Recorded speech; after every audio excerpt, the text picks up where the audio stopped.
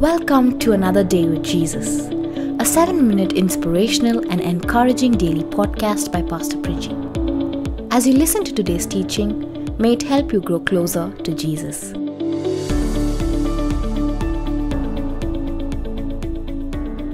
Greetings to you, my dear friend, in Jesus' name. Wherever you are, whatever you are doing today, the Lord is close to you. He is near to the brokenhearted. He is near to those who are desperately depending upon Him. If we are going to be ferocious in our pursuit of God's presence, if we are going to be intentional in our expression of how much we need Him, then He is going to be faithful. He is going to be constantly available for us to experience Him and encounter Him.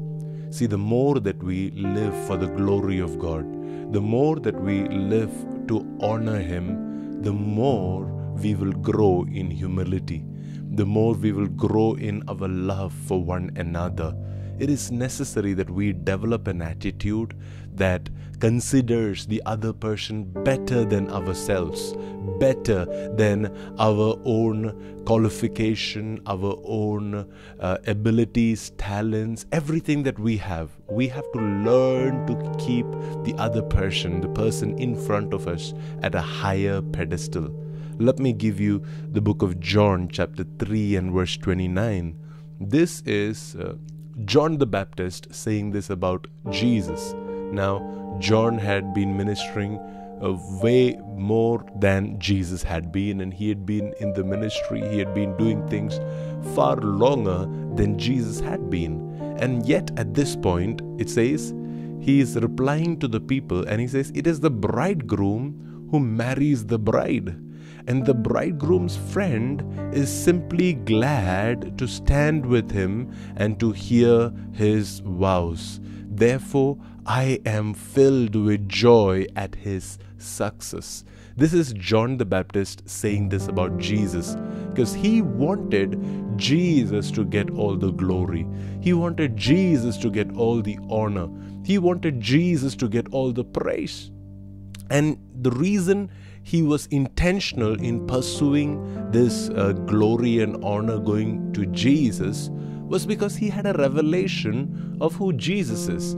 He had an understanding of who Jesus truly was. And it is necessary, my dear friends, not just in our relationship with God that we be intentional to bring glory and honor to God, but even in our relationship with people around us. I don't think that John understood in the fullest manner that Jesus was God Himself, right? And yet, because John had a revelation of the purpose with which God had sent him to the world, because he said, behold the Lamb of God that takes away the sins of the whole world. He had an understanding of his assignment. John was willing to celebrate what Jesus was about to do. John was willing to submit to Jesus. John was willing to give more credit, more glory to Jesus. Today, if we are going to be able to humble ourselves before our brothers and sisters, it's going to happen only when we have a revelation in the Spirit of what they are capable of what they can achieve, of who they are in the Spirit. See, we understand a person by their behaviors, by their history, by their past, by their present, how they make their choices and their decisions. And that's a fine way of judging somebody. There's nothing wrong with it. And yet, true honor comes when you see a person the way that God sees them, when you see them in the spirit realm. Because in the natural realm, there are so many things that are hidden, so many things that are not brought to the light. In the natural realm, see, even demons can see things, right? And when they see things based on what you have done in the past.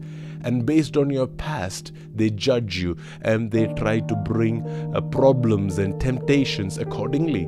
But it's only somebody who has an understanding of God's heart, God's spirit, God's plan for the whole world, for humanity, that they don't look at the past, but they look at the future.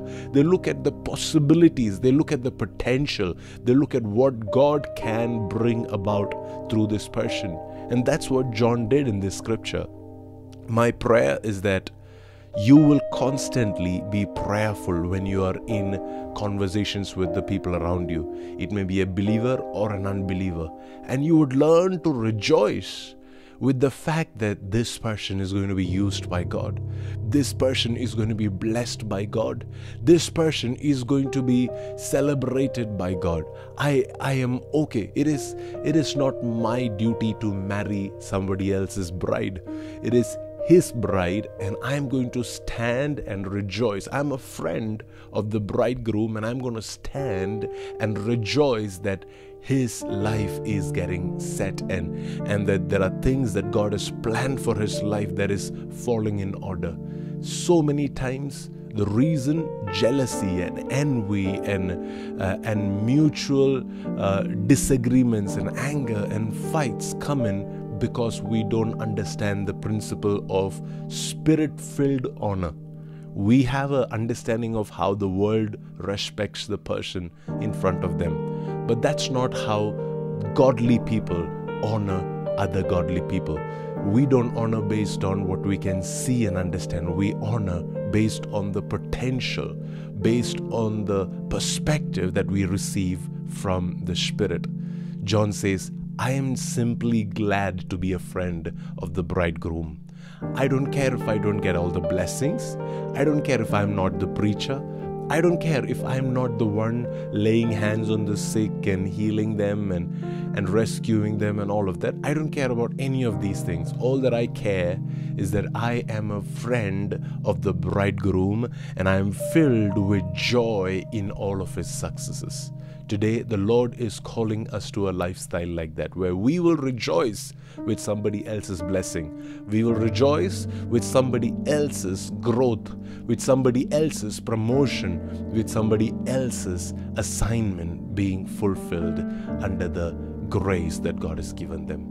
I hope that this word encourages you and that you would live for Jesus, live the way that John lived and glorified Jesus for the rest of the day ahead. Have a blessed and a beautiful day ahead. We hope you are encouraged by today's podcast. You can connect with us at pastorpriji.com for any queries or to receive help in any specific area. May your day be filled with Jesus today.